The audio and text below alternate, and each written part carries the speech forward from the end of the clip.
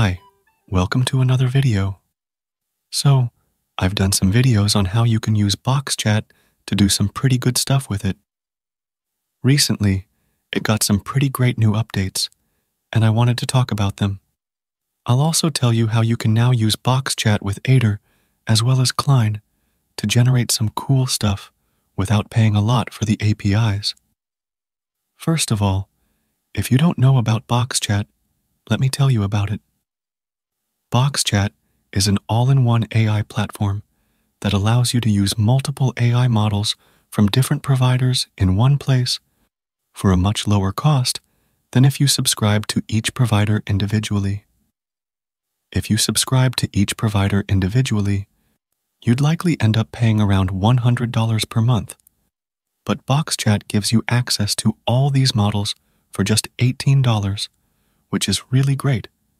Not only that, but you also get access to OpenAI models, Anthropic's models, Perplexity, Gemini, Grok, Flux, and Stability, all integrated into just one platform, which is also pretty amazing.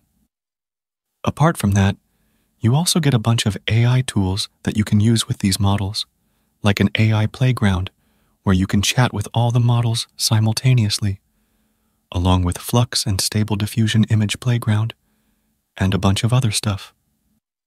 They have also recently added vision support to all the models that support vision, which is great. Not just that, it now also allows you to create custom assistants similar to ChatGPT's GPT store, and today, we'll use that to create a coding assistant tailored to our needs. But before that, let's look at the pricing. So, we have 3 tiers here. The first is $18 per month, giving you 1,500 essential messages and 300 advanced messages. If you remember, it was previously based on AI credits, but as many of you asked them to simplify it, they have now made it simple. You can now send 1,500 messages to essential models and 300 messages to advanced models. There's also 100 image generations, which is great considering the price. Then there's also the $28 per month, which gives you unlimited essential messages along with 1,500 advanced messages and 300 image generations. Lastly, the best value is $44 per month, giving you unlimited essential as well as advanced messages and 1,000 image generations. So, these are pretty cool, and it's a great value for sure. You can also use my coupon code, CODEKING25, for a 25% discount on these already great and affordable plans. Besides that, there's also a lot of new stuff like the AI agents and vision support that has also been added. So, let's check them out, and I'll also tell you how you can use it with Aider and Cline to generate some pretty good stuff for free. Anyway, once you're logged in, you'll see this page. Now, first of all, you have a bunch of features here. You can send messages here and start a chat. You also have the option to choose models here. It has all the models, and if you don't want to be overwhelmed, you can also customize the model list by using this option. Here, you can choose the models you want to use and keep everything organized, which is great. So, once you have that configured, you can select the model you want to use and send messages and chat quite easily. As you chat, the history of your chats will also be available here, and you can go back and forth between chats if you want. They've also updated it to now support images, if the model supports it. So, you can go here, upload documents if you want to chat about documents, or you can upload images. Once you upload the image and enter your message, it should be able to view the image and let you chat with it, which is a great option that gives you all the options you'd want. Apart from this, you have the image playground where you can generate images quite easily with Flux, as well as Stable Diffusion. along with the aspect ratio you want to use, which is great. Now, you also have the playground option, where you can select a bunch of options and layouts and use that to generate content from multiple models in one place, which is really useful if you want to test and compare results. I use this a lot to generate stuff and compare, and it's really good for that.